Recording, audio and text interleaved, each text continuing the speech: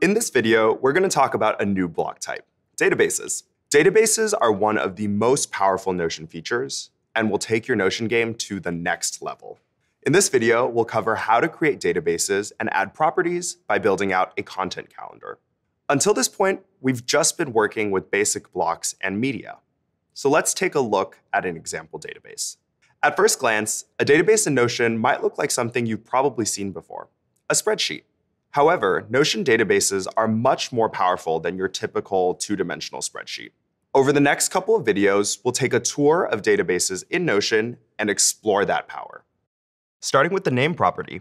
This property is an identifier for each database entry. It's pretty similar to a page title and describes what you expect to find in that row. So in our example, every row is a person that works at Acme Inc., a pretty natural identifier. One pro tip about the name property: it is the only property in a database that Notion requires you to have. Others can be deleted or their type modified. This will be good to know as you start to build your own databases. After each name, we see columns with descriptions of the person. These columns are also called properties. You'll hear me use the terms interchangeably.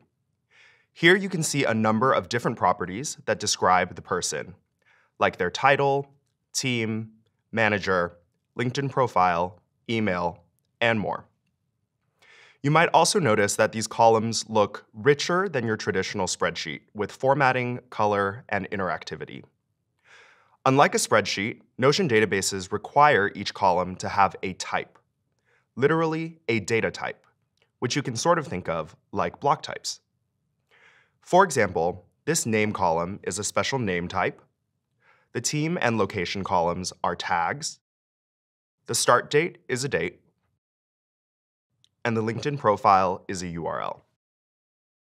This means that they can be uniquely formatted and displayed in different layouts, which we'll get into soon. The last thing that I want to show here is that each row in a database actually opens up to its own page. Literally everything that we've learned up to this point can be used inside of a database. Moving on from the tour, let's go ahead and create our own database in Notion. We'll build out the framework of a content calendar for a marketing team. Just like any other block type in Notion, a database can be added with the / command or the + sign. You may notice a couple of things here. Databases are a category rather than a block type. Instead, you'll see several types of view layouts for databases. For now, we'll stay focused on the familiar table layout. You'll also notice that unlike other block types, databases can exist inline on a page, or open up to their own page. For now, we'll build an inline database in this page, which allows us to add additional context around it if we so choose. After adding our inline table, we'll give it a name, like upcoming blog posts.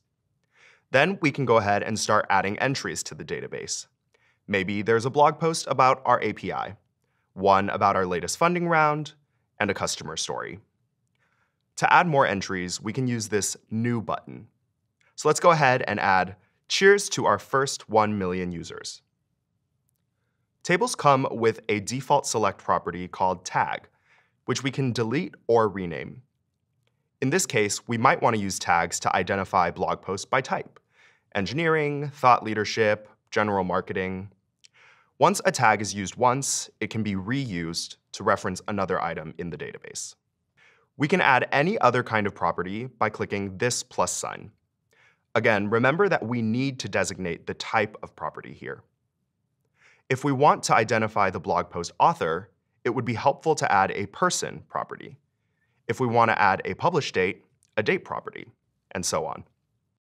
Databases unlock an entirely new world of Notion usage and power the creation of some incredibly complex tools built on Notion. This is just the beginning.